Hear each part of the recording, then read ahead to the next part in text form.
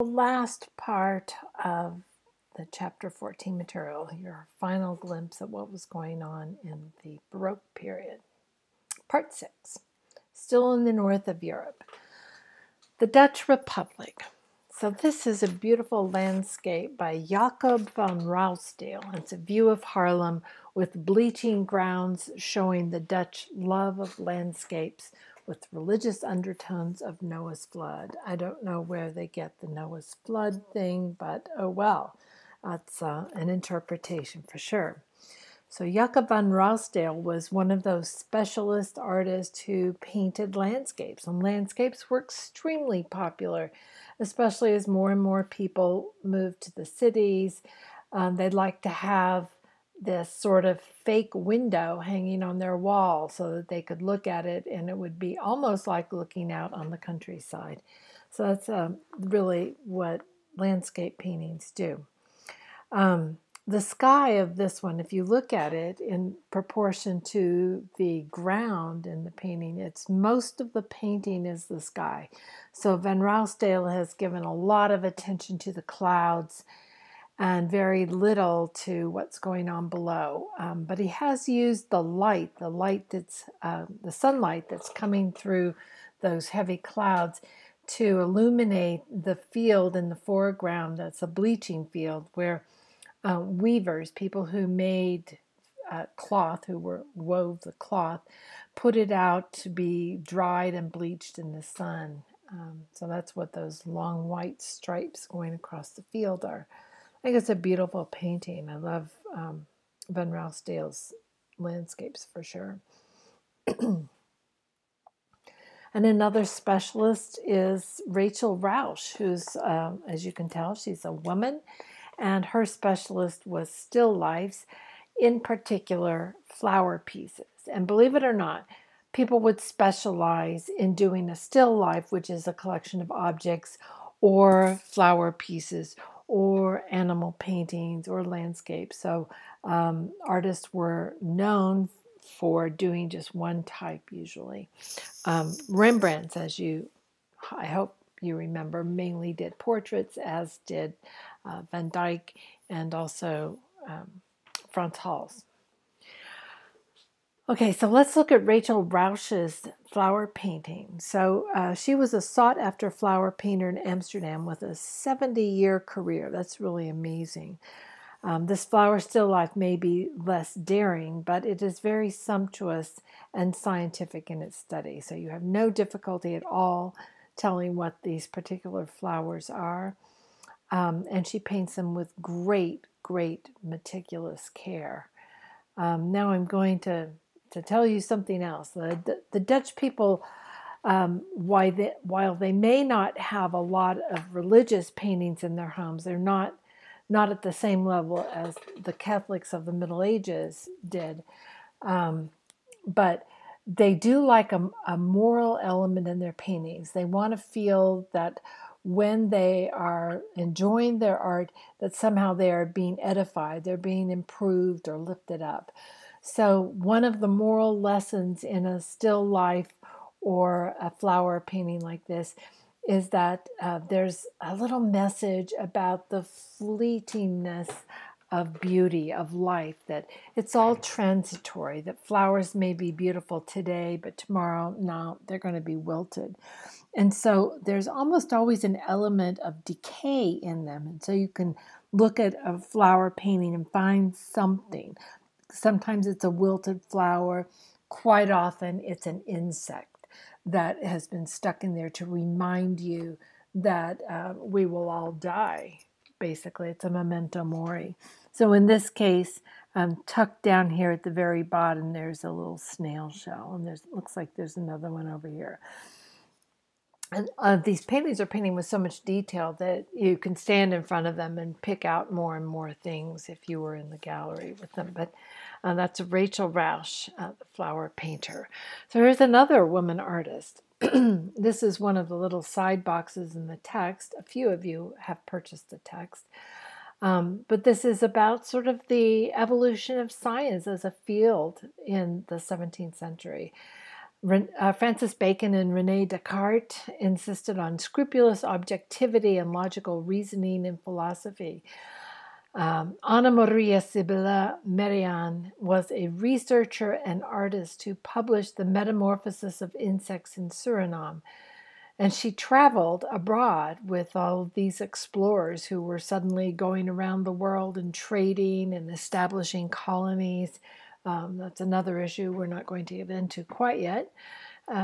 But she studied the flora and fauna of distant lands and did these drawings and brought them back. Then books were made and they were purchased. People were very interested in things that were foreign from these faraway lands that they had only heard about.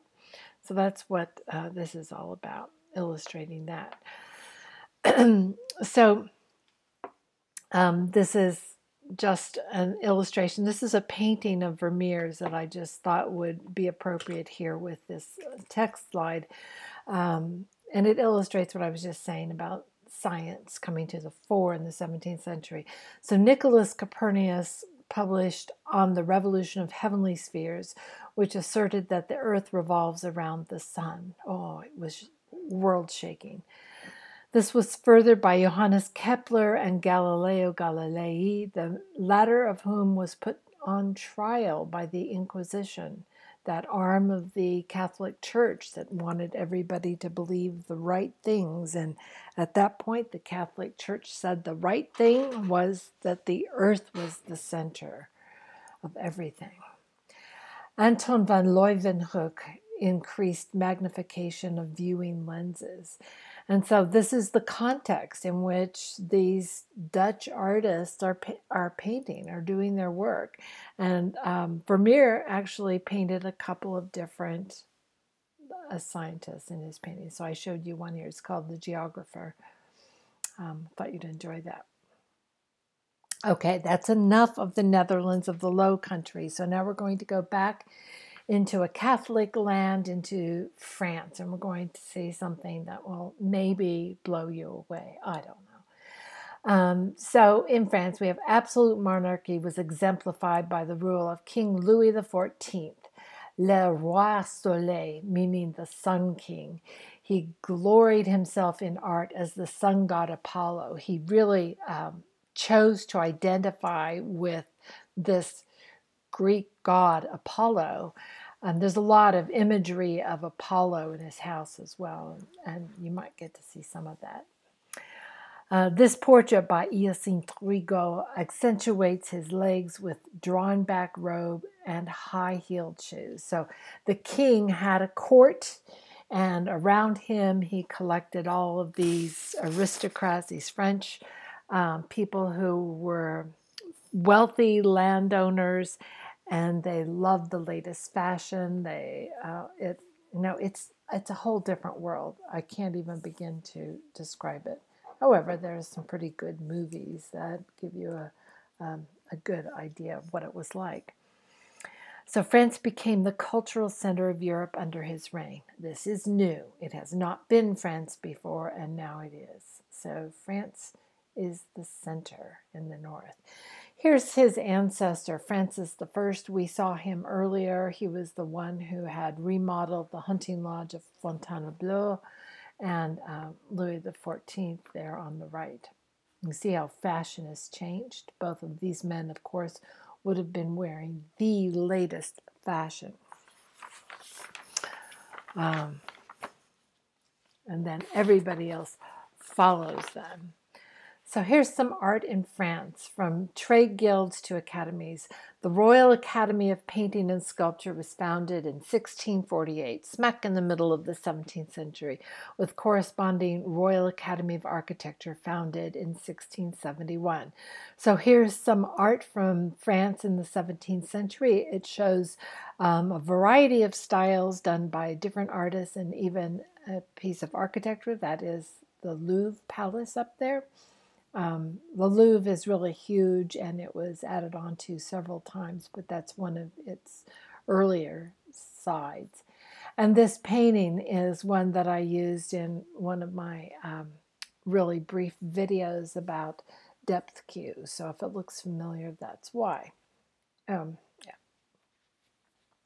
Now, to continue on with the idea of Louis XIV. So we're going to more or less dwell on him for the rest of this lecture because he was the center of the cultural world of France. So this small chateau at Versailles was built into a grand palace to seat the king and 5,000 aristocrats. Yes. André Le Nôtre planned the gardens with precise geometry and harmony.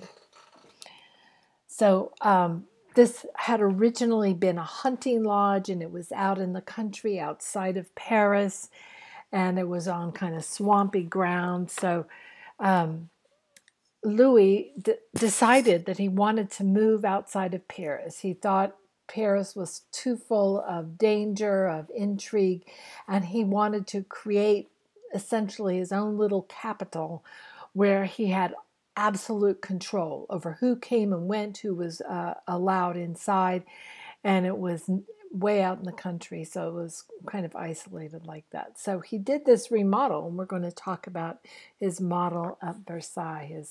This is the back side of the palace, and we'll look at that. This is one of the statues on one of the many ponds in the gardens. So here's one sketch. I'm going to show you several of the grounds of Versailles. So you can see down here where it says Chateau. This is the building I just showed you. That's right there. That's one of the little ponds, the little pond I just showed you, the reflecting pool, and that was the back side of the building. And all the rest of this, and I'm going to show you several, these are all the gardens and the grounds that were like a huge, huge park for the use of the king and his courtiers. So just those 5,000 people that he allowed into his presence, they could hang out there all day, and as far as I know, they really didn't do any work. They would discuss things and make decisions and sort of lord it over all the peasantry of the lands. And of course, they collected taxes. This is what happened to the swamp. It was channeled into this canal, the Grand Canal, that was used for pleasure boats. So the king and his friends would have these little barges, and they were not humble, they were not simple, they were very ornate and very elaborate. And they would just float. Of course, somebody else would have to push them. But float around the canals. One barge might have a little orchestra on it, and people would be partying well into the evenings when the weather was good. So Versailles is a monument to self-indulgence. It was designed by a team of Levaux, the architect, Le Nôtre, who did the landscaping, and Lebrun, the fine design. Formerly, it was a hunting lodge on swampy land, like I told you. Let's go back there. 3 avenues led to Versailles. Now, I'll show you another. This is an aerial shot today. So there were 3 roads. Just notice how symmetrically the whole thing was planned. So this is one road. I believe this road to the right was the road from Paris. And then there was a center road and another road here. And then this is the courtyard. So if you arrived on a coach, your coach would come up here, and you would get out of your coach and go to the inner court and then go into the palace.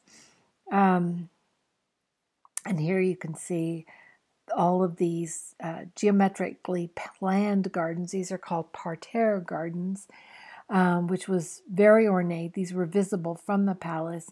And then beyond that was the wilder part where there were forests and little openings and fountains and pools. Also out here, there are several other buildings.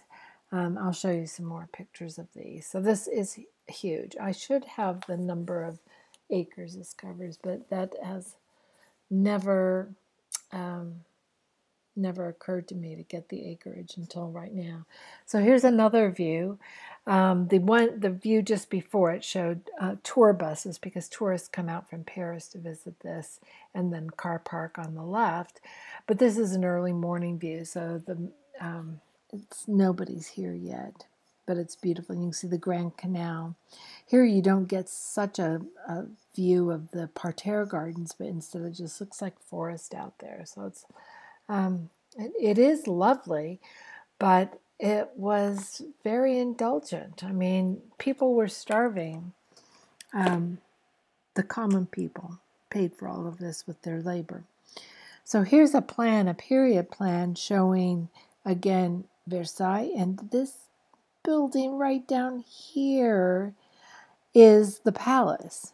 And all the rest of it was private. I'm sure this indicates a wall that was around the outside. You've got to keep the peasants out, so they would not have been allowed in at all, period.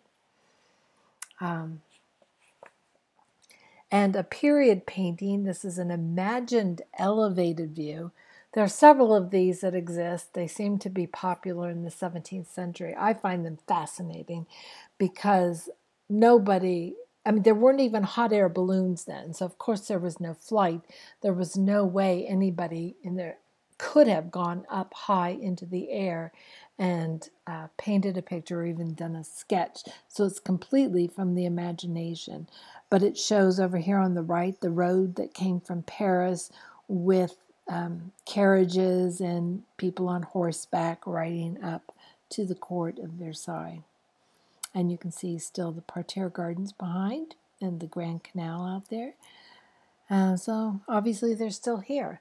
Now on the back side of Versailles is the one room we're really going to look at closely on the inside of the building. And this is the Hall of Mirrors. So it goes along, it's a long chamber along the back side of the palace at ground level. On the inner wall, it's completely covered with mirrors. And mirrors were extremely expensive at this time. And so these are huge mirrors. It's difficult to imagine in terms of today's money how much this palace would have cost, but it was a lot.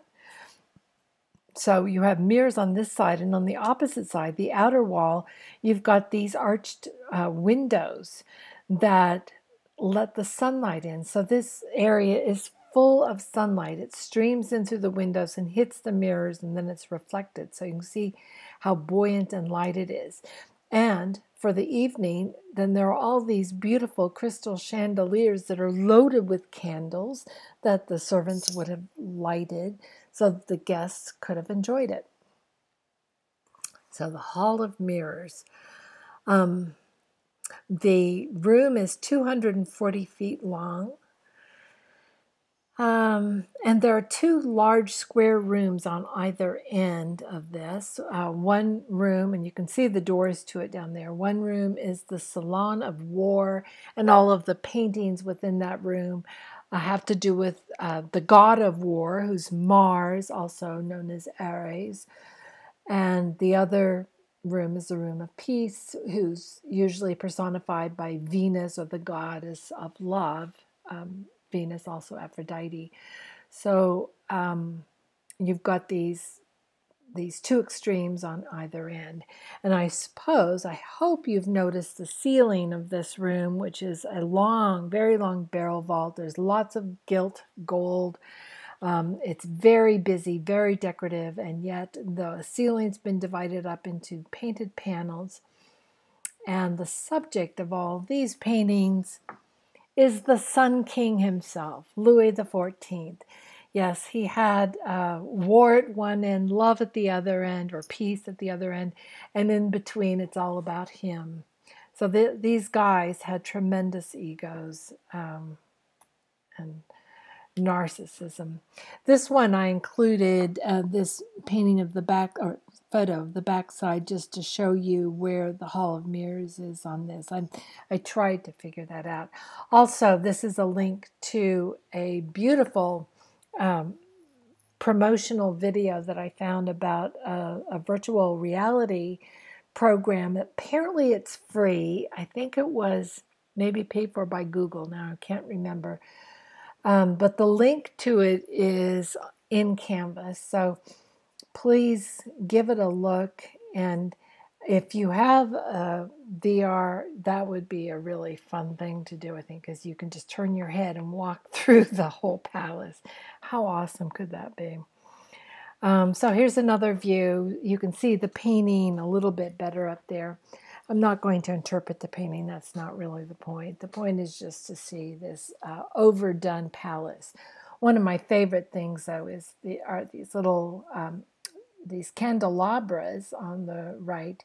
And here's a detail. So these golden women are holding up these like giant torches that actually are light fixtures. So they're functional. They act like they're physically holding up the torch, the light. Isn't that great? Couple of more views. This on the left is the Queen's bedroom. I just wanted you to see. I mean, this is an extensive and a huge place. And on the right is a view today, or approximately today, of the exterior of people, tourists walking into that inner courtyard, where, of course, the coaches would have delivered the early people to visit. This is called the Room of Presence in English, and it was the room where the king would sit on his throne when he was doing kingly things, like if he was receiving a monarch from another country, a monarch or an ambassador, or if he had to make any rules or hear any arguments about anything. This is where he would do it. So this is where he did his king business, and the rest of the place was all about his pleasure and recreation. I just wanted you to see, look at the ceiling, all the gold decoration around it. Yeah, this is how that king lived. This is the chapel at Versailles, the private chapel just for those people, again, those extremely wealthy aristocratic people. The 1%. I'd say it's even less than 1%. And here's some more views. I just wanted to include these. This is kind of new to my show, but the wife of Louis XVI, who will also live here 2 kings later, is Marie Antoinette. You'll hear about her later. And she wanted to pretend to be a peasant, so she had this little farm. It's called her hamlet, Marie Antoinette's hamlet, where she could go and dress like a peasant and pretend to milk a cow there. So that's kind of legendary. And then these buildings were just pleasure pavilions. They're just stuck out in those gardens for people to go have parties or to have rendezvous with your lover. And this is a grotto, and the sculptures in here they're sculptures of Apollo. So there we go, the sun god. Yeah, I hope you enjoyed that. So that's it for Versailles, and I just wanted to give you a big taste of it. That was really the ultimate style and the taste leader of France. But it's not everything. So there's one last little mention, and this is a French painter, Nicolas Poussin, and he has a completely different style. He pursued his career in Italy. His landscapes are not true to life. They don't look naturalistic, but rather very carefully constructed and carefully ordered. This is his landscape with St. John on Patmos, and it shows a clearly defined foreground, middle ground, and background marked with alternating sunlight and shade. And we look at this because Poussin seems really different. His subjects are based in the ancient world, so he wants things to look classical. And he's kind of foreshadowing a very important movement in the next century, and this is neoclassicism. So just kind of keep in mind that Poussin was there, Poussin was doing it, and then other people caught on. So that brings us to the very end of 17th century, the Baroque period in European art.